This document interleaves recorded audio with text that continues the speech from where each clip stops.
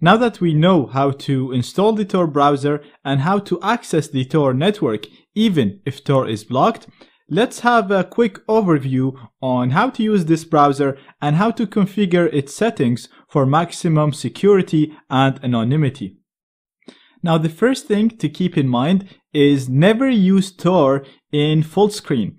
Always keep it unmaximized, as you can see here, and just increase the screen size manually from the edges of the window, because the size of the screen can be used to identify what kind of laptop or what kind of a screen you're using.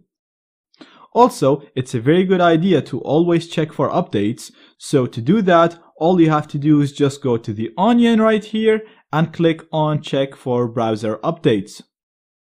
So as you can see, I'm at check.torproject.org and everything is working for me. It's telling me that Tor is working and that my IP appears to be this IP. So this is all good. If we go here to the eye icon, you will see the Tor circuit. So these are the nodes that I've been showing you before in here. So this would be my first, second, third. And if we go back to here, you can see that my first or guard node is Germany. Then I'm going to the United Kingdom, then to Canada, and then going to the Tor project website. So these are my 3 nodes that I used to always show you in here. So that's really cool. You can also click on new circuit for this site, and what this will do is it'll randomly select 3 different nodes, different than what we have in here. This will basically change your IP and it'll make you look like you're coming from a completely different IP. So if I click on it now, you'll see this page will refresh and you'll see my IP in here changed. And you can see that now I'm going Germany, Moldova, and then I'm going to the target website, which is torproject.org. So that's very cool. What I also want to show you is the settings. So if we click on the onion icon in here, you can see again, we can request a new identity from here. When you click on new identity, the whole browser will close, your cache, your history, and all your browsing data will be removed. Then the browser will restart with a completely new circuit. So this option will make you lose all the tabs that you have open, but you will look like a completely different person.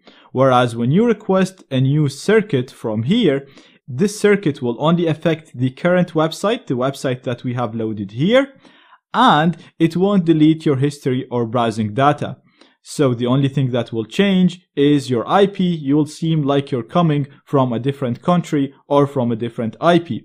Whereas the new identity, it'll change all of that, plus it'll close all tabs and it'll remove all browsing data. So you'll literally look like a completely new person. Next, I'm gonna click on the Tor network settings. We've actually used this before. When we wanted to use pluggable transports and bridges, we ticked this option right here and we provided bridges in this box.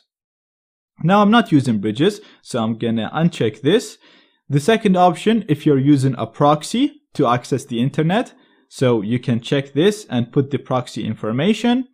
And finally, if you think your service provider or your network manager is using a firewall that only allows specific ports, then you can check this option and only use port 80 and 443. These are ports that are commonly used by websites on the internet. It's used by pretty much all websites.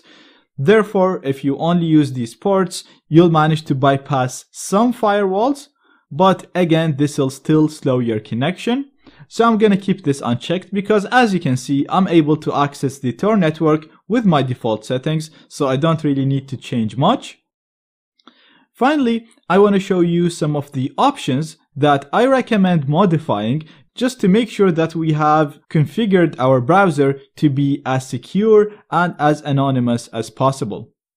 So I'm gonna click on the more options in here, and I'm gonna go down. Now in here you can request a new identity or request a new circuit. I've already showed you how to do this and I explained this at the start of the video, so we're not gonna do it now. but what we want to do is to go to the options here. So you'll see an options window, very similar to the one you get with a normal Firefox browser. And what I want to do is just modify some settings that I think will just make the browser a little bit more secure. So I want to go to privacy and security. And first of all, in the history, I'm going to modify this and make sure that it never remembers history. Next, I'm going to scroll down and we're going to go to the tracking protection and I'm going to set this to always. Then I'm going to scroll down.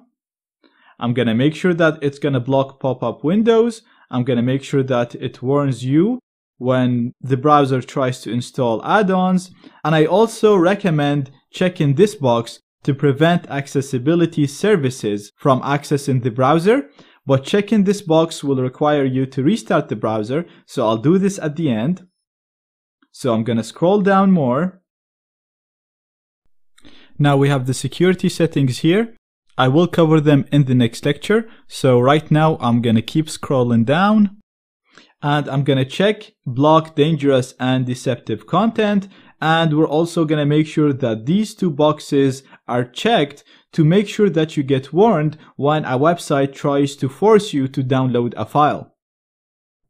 So now that I'm happy with everything, I'm also going to check this box to prevent the accessibility services. Like I said, I think this will make your browser as secure as possible. Some of the settings that we're setting here will break some websites, but we're going for maximum security.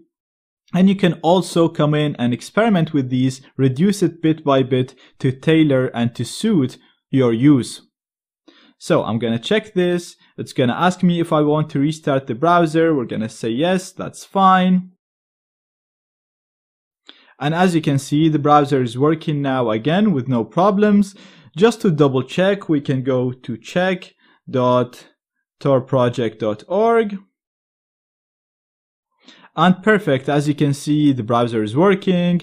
If we click here, we can see our circuit. We're coming out of France, and this is the IP that we appear that we're using.